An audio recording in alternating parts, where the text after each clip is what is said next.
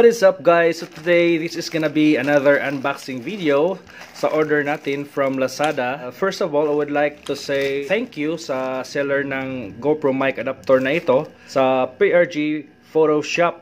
So shout out sa PRG Photoshop. Kita nyo yung store nila, i-search nyo lang yung PRG Photoshop sa Lazada at meron din silang Facebook page. I-search nyo na rin kasi kung mag-update sila is with pictures pa talaga. Very accommodating, very responsive. So, shout out to PRG Photoshop. So kung gusto nyong bumili ng legit na GoPro mic adapter para sa GoPro Hero 5, 6, 7, and 8 Black, doon kayo sa PRG Photoshop sa Lazada.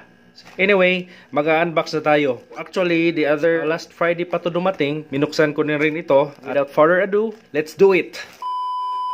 Okay. Minuksan ko na yung parte dito. So, nakita nyo. Oh, see? Grabe yung pagkapak. May sign pa talaga dito para malalaman kung talagang pinalitan nila yung karton o yung packing. Ito yung laman. Yan. GoPro mic adapter.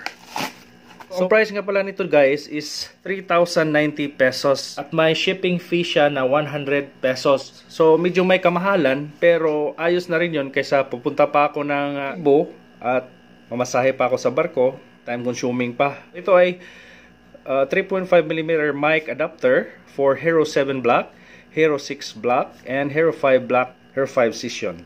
So, pwede din ito sa GoPro Hero 8 Black. So, ganito yung packing niya. So, okay, buksan na natin ito. Oops. So, ito lang yung laman. Walang manual or something. Ano ba ito buksan?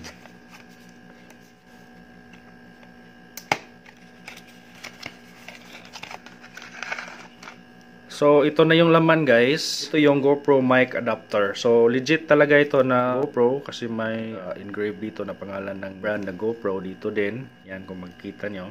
So, Type-C na ito guys.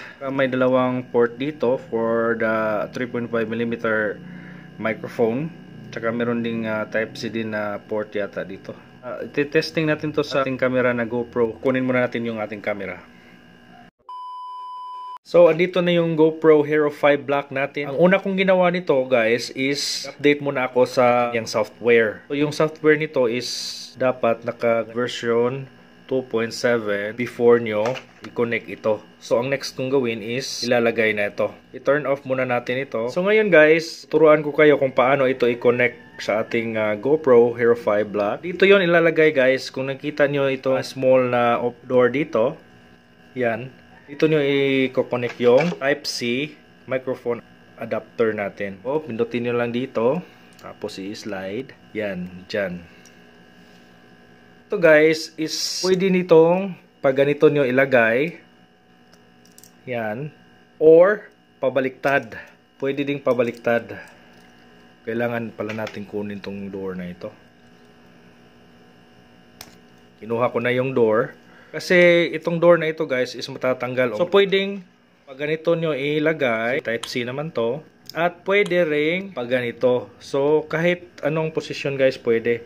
So para hindi kayo mahirapan, kailangan nyo ng case. Kasi yung case ng GoPro natin is ganito lang. Syempre walang lalagyan ito. So mas maganda guys kung meron kayong ito.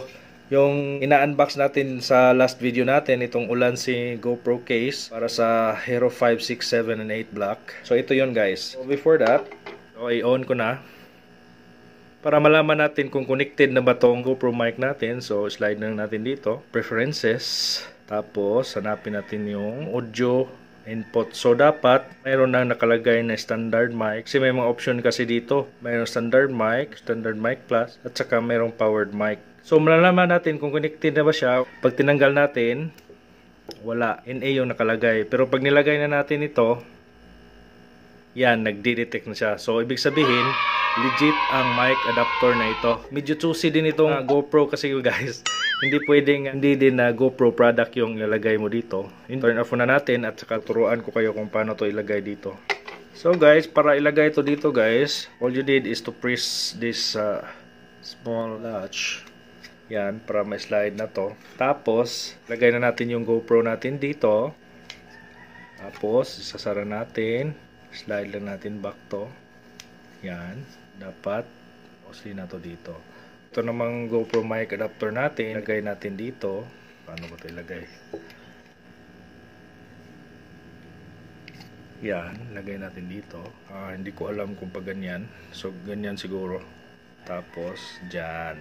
So, ganyan yun guys. Since wala pa tayong microphone, hindi pa dumating yung order natin na microphone, hindi ko pa mapakita sa inyo kung paano.